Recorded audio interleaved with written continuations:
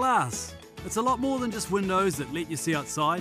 Whether it's for balconies, bathrooms, kitchens, pools or patios, our glass brings light, life and texture to any home. Metro Performance Glass, bringing you How Did You Do That?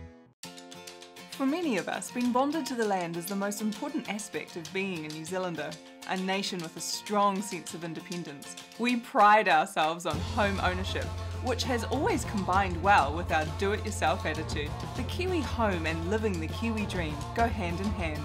There are many ways to define the Kiwi home: a family residence, a dwelling commanding its own section, the last chance for a home-cooked meal, the very cornerstone of New Zealand life, a place to live, love and grow old. John and Kerry have been living the Kiwi dream for 24 years. Their Linfield residence, built in 1989 with its commanding views of Manukau Harbour, has afforded them a great lifestyle, a place to raise a family, a place to call their own. But times have changed and their home hasn't.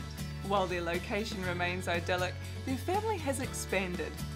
What was contemporary and modern way back in 1989 now looks old and tired. Everyone agrees it's time for a change, but this is a huge undertaking. And with a family of 9, including Lily the cat, it's not going to be easy. Normally I'd be ducking for cover, but luckily we've enlisted the help of a few experts. A brilliant interior designer, a gifted architectural designer, a talented builder, and a skilled landscape architect keen to take on the challenge of transforming a late 1980s home into something modern and contemporary. G'day, I'm Coxie. Well, there's no surf beach nearby and the project I've got ahead of me is pretty major, so probably going to have to abandon the fishing for a while as well. As well as a major renovation, I've got some small projects to do that you can probably have a crack at yourself. Hey Coxie, good to see you back. Hey, hey. Hi, I'm Amy. I'm no expert, but we're going to transform this tired family home into something a little bit more modern and contemporary. I found your tool belt. Cool. I tried to hide it. So, where'd you find it? I found it under the house. You've really done a good job of it.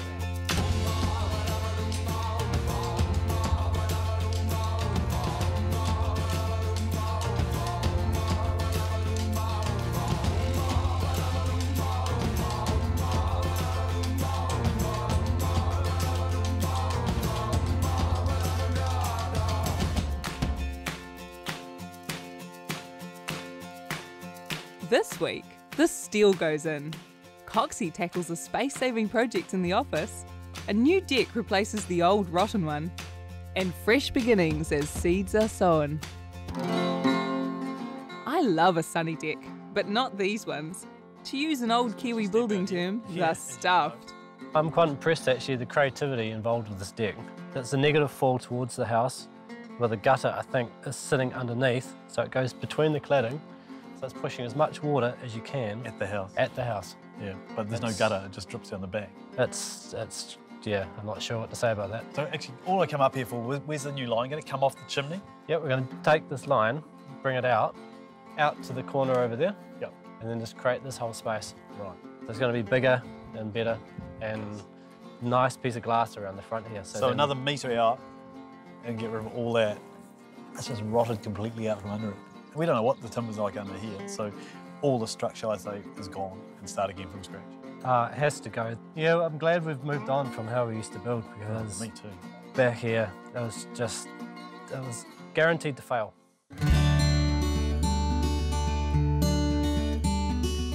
Wow, this is a lot of steel. What are you going to use all this for? Well, yeah, there's a lot of steel here, a lot of money spent here, but I'll show you where it goes. Follow me. So what do you think? There was a kitchen here once. I've never seen a kitchen disappear so fast. I know, and what's going to replace all these walls that was here before is going to be all that stuff outside. Wow, so all of that steel is going to go into here. It's important because where there are walls, we can replace them with steel. So this wall comes completely out, a piece of steel goes right across there, steel down there, steel across there. We're holding up a whole second story up there and a whole lot of roof out the edge. Okay. So there's only one way to do it, and it's all covered up. One big flat ceiling through here, the whole thing, all the steel's covered, all gone. All covered up, completely disappeared. Completely. And I'll show you what else is going on. See, you've made a start on the decorating, Amy. Nice work. Oh, haven't even started yet. What a beautiful deck. Isn't it? Yeah, this is just like a lovely sunspot, this one. Pity it's going though, eh? But this is the sunniest spot of the house. Well, like all the other decks in the place, this one is rotten. It's terrible, we can't even replace it. I mean, to replace this would cost a fortune. So one of your tiles, same as the roof, going back over here, internal drain, a bit hard to explain. Window, not a door anymore, getting lifted up. Notice anything different? I think you've done something with your hair. Of course. No, this is gone. This whole deck's disappeared. All gone. Yeah, well, it had to go, because it was, as you know, rotten. It was like this, wasn't it? It was sloping back towards the house, had the handrail was this high, it was a trip hazard, the whole thing is gone now. We are building another deck though. It was better to pull the old one down and start from scratch. So just that part's going to be the deck, which will catch that beautiful view. That is an amazing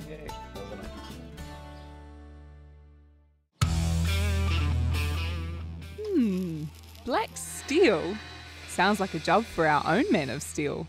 Now the idea with mobile steel fabrication is that all the steel's brought to site, roughly to length, it's cut, it's welded, it's drilled and then put in place. That way there's no mistakes with measuring and getting things exactly precisely right.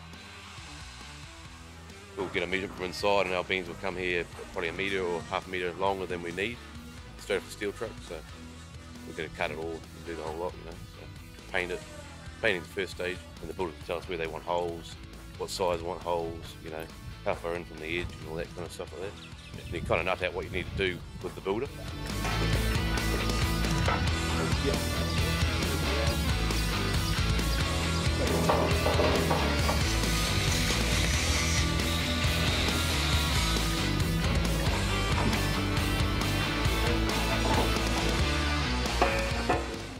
Coxie needs to stop mucking around with that steel and get back to work on the deck. Well, just a few more nogs and then ready to put the ply down on this deck. It's got a lot of fall in it this time, at least 2 degrees, that's the minimum. And it's got a gutter at the front which will catch all the water and get it away from the house. Nothing leaning back. And underneath we're going to have a really nice covered area. A great improvement.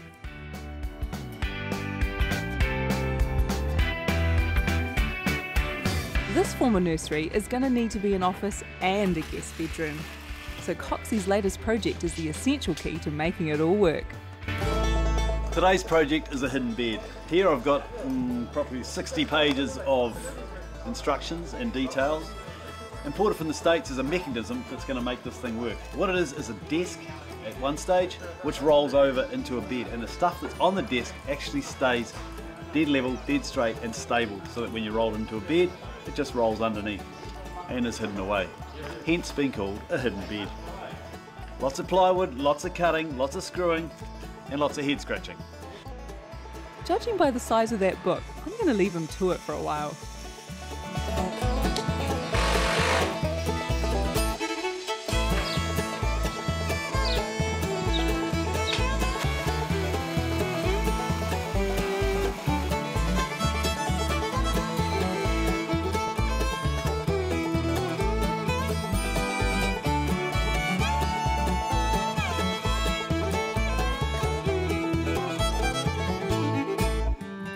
Last week, Coxie and I finished the worm farm, but this week we're actually going to bring it to life by putting the worms into it.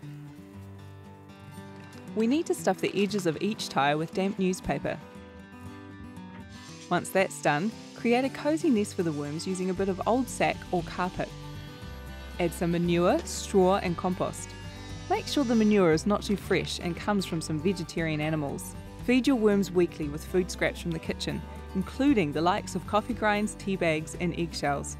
Breaking their food into smaller pieces can speed up the rate of digestion. Worms love bacteria, so it also helps to leave the scraps in a container for a few days. Next, add the worms. You need tiger worms for this job, not your regular garden variety. You can get them from most garden centres or search online. After each feeding, cover the farm with damp newspaper or materials. The worms like it dark and damp. Some things aren't good to feed worms though. Citrus, meats, dairy products, onions and fresh manure are to be avoided. Call me Worm Farmer Amy.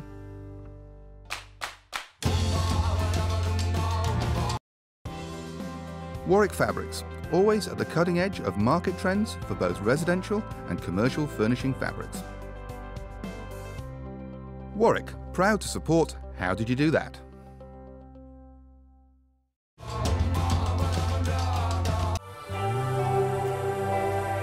Resine has everything you need for decorating inside or outside. Resine, proud to support How Did You Do That?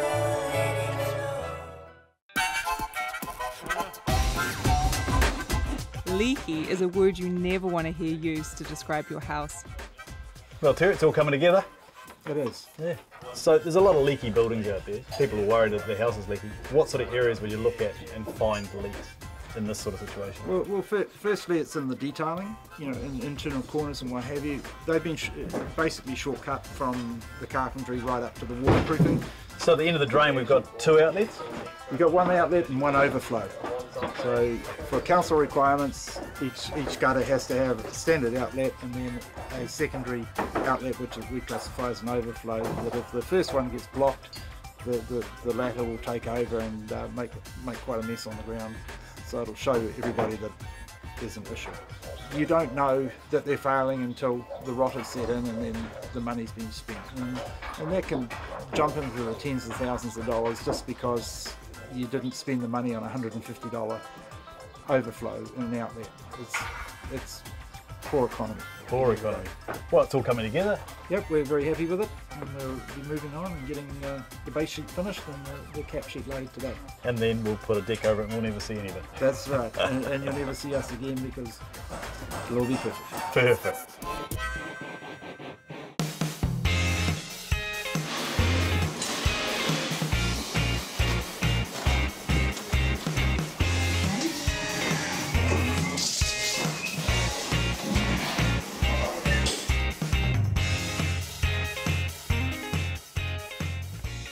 Okay, so I figure the time is right. Let's see how Coxie's going with the hidden bed. Hey, what stage are you at? This is the final stage, hopefully. Oh, cool. This actually, I do need a hand now that you're here because I'm trying to put these brackets on here. These are the only bits we bought. So we've had the instruction book, it's had all the assembly parts, everything here. I've cut everything, sanded it all, got it ready. You'll be painting it later. Yes, I know. Or whitewashing, whatever. And now it's a matter of putting it all together.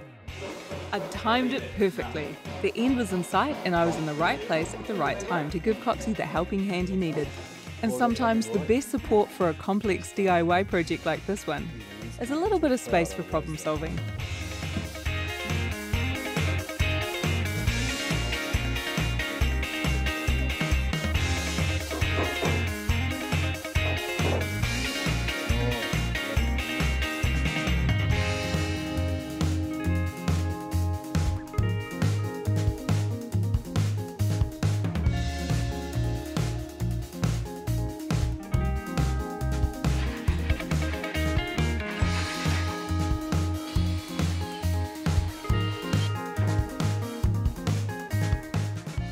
If you're working on your own or you've got someone inexperienced helping you, good idea to hold stuff, get them in the right position, is to use clamps and blocks. Soft clamps like these can be put straight onto timber, but if you haven't got a clamp like this, a piece of timber on each side will stop bruising the timber.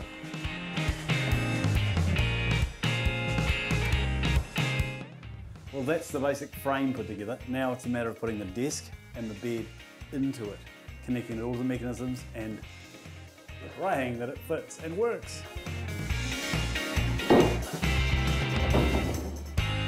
Right, assemble 2 link pivot sets attached to them. Just make sure. Okay. I wanted this to be a really snug fit, and just 14mm was just a bit big of a hole, so a little bit of tape around it ensures that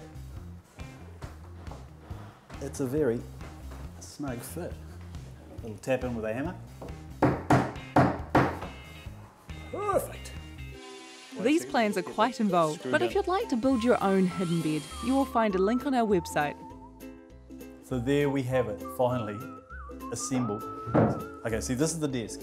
Okay. Okay, so you imagine the desk has got like something precious on top, like a bottle of water.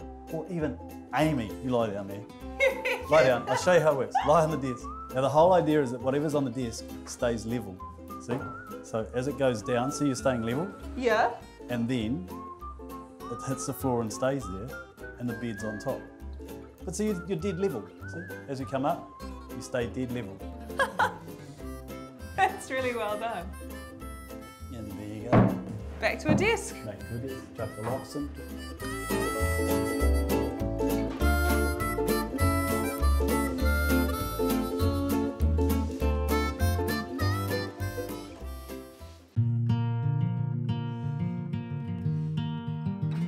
Outside, the garden is really taking shape.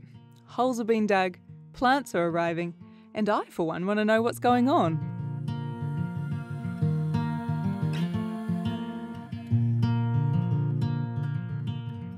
So Daniel, I'm looking at a big crater here. What is this? This is what we call a banana pit. We're creating a hole to fill up with compost and water. Bananas are high fertility plants. They love moisture. Well, shall we get into it? What do we do first? Right, well, first thing to do, we've obviously dug the hole, created it, which is fantastic. We grab some bananas. So, where do we get these banana plants from? Well, these actually come from someone's backyard. We just went and dug them out, with permission, of course. And that's how easy they are to acquire. And these are a ladyfinger banana, what we call a ladyfinger. Oh, those are the little ones, aren't they? Yep. Yeah, they're the only ones we can actually grow in New Zealand, the smaller ones. That's about a good amount of root that you want. So we're doing about 600 apart, just roughly that. We need to water these in. These will need a really good water. Okay, like a bucket full or like a hose? Drenching, a hose, standing there for 10 minutes or so. And because we didn't get a lot of root on these bananas, these are just going to wilt and die. So we actually want to cut that back. Really? To one leaf, and that's all. Really? Otherwise, it'll lose too much moisture and they'll die. Bananas are actually, they love potash, which is potassium, and these banana leaves are full of it. So the more banana vegetation you can put in here, the better. We're trying to create a tropical jungle. That's what we're trying to do, with a high canopy and a low canopy. And all this other stuff is to green out the circle, totally, so you can't see any soil. One of them, it improves the humidity of the environment around the bananas, as well as keeping the moisture in the soil. Inspired by Daniel, I got stuck in with the guys from Unitec. With this banana pit, the family can look forward to a regular supply of bananas.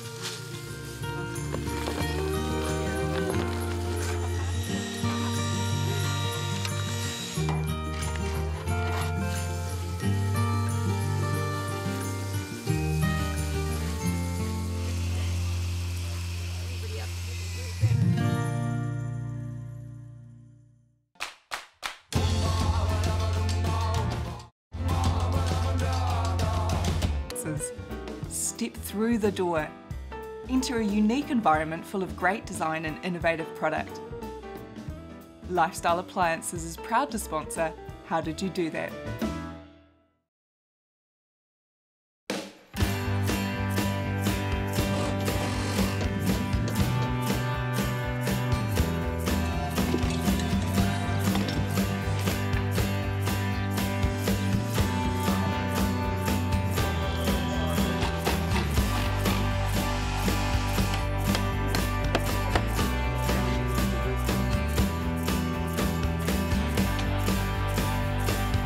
These boys are really moving. The new glass balustrade is going to make a huge difference. I can't believe how quickly it went on.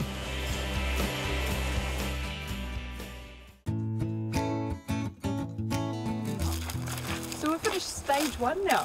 Finished. So what have we done here? What we had to do was basically strip everything back, and we call it site prep, so site preparation, to get it ready for the second phase of when you actually come in and do the planting. We took out some of the larger trees, we removed some of the shrubs, all the undergrowth we pulled out, we ripped all of the weed mat up. There was a whole pebble layer we had to take out as well.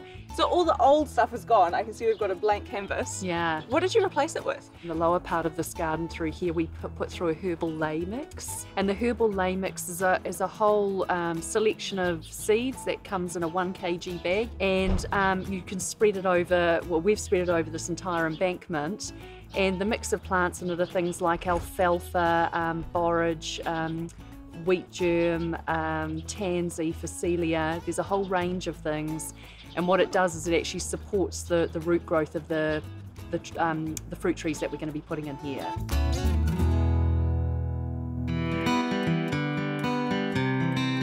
Wait, I want the desk, not the bed. No, you gotta have the bed, you gotta be dressed. Oh, it looks cute, doesn't it? Does it? Yeah. Quite a big bed. It's a queen bed. See, if you just throw the pillows up here, just like that, perfect. And we get rid of those. Hello. Fingers. Lock it in place. I'm at work. Sweet. Look, you can even leave everything out. You can, and that's the beauty of it, like I showed you. Warp, dead level. It's great, isn't it? It's worked out well. Good job, Coxie. With all that work, I know it was a headache. There's so many pieces, so many bits and pieces, and then but when it all came together, it did. It was worth it. This room's got so much good light and everything like that. It makes a perfect office. But then the beauty is, oh, I've done enough work today. I'm really tired. Oh, shut that down. Hey, no. There you go. Have a wee nice now. Just halfway through the day, a little nap. Yeah. Well, it's so comfy. I know, but there's enough sleeping. I've got something else to show you. Oh, cool. See? Look at the glass. Gold. You can see right through this to the view. Yeah. I know it's golden, and like clear glass straight through. Good work, Metro. This deck was just horrible before. Yeah, it was a waterproofing system that wasn't waterproof. So underneath here now we've got the full tank waterproof system, torched on, big long drain, all the correct falls, water running out, overflows, everything working. So they'll never have that problem again? No. Not going to have rotting decks? No. This one's going to last? Okay, it's a lot smaller than what we had, but look at it. It's well big enough for a bedroom deck. Big aluminium flashings in the dark colour, this new stained cedar, all the new joinery in. It's worked out well, eh? It's worked out really well. This is really what you want, it's just to be able to capture the view Yeah, here. this deck's only purely for that. To come up here, end of a long day, relax, have a cold one, check out the view. Best chill out spot. Yeah. Next week, a huge piece of glass tests the spider crane. I help restore the old aluminium, and we start work on a very special home for some new chickens.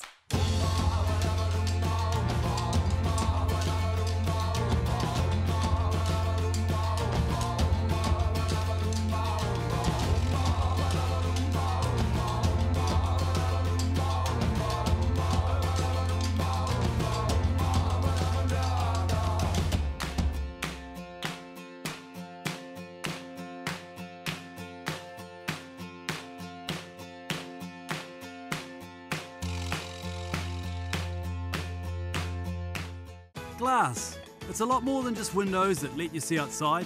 Whether it's for balconies, bathrooms, kitchens, pools or patios, our glass brings light, life and texture to any home. Metro Performance Glass, bringing you How Did You Do That?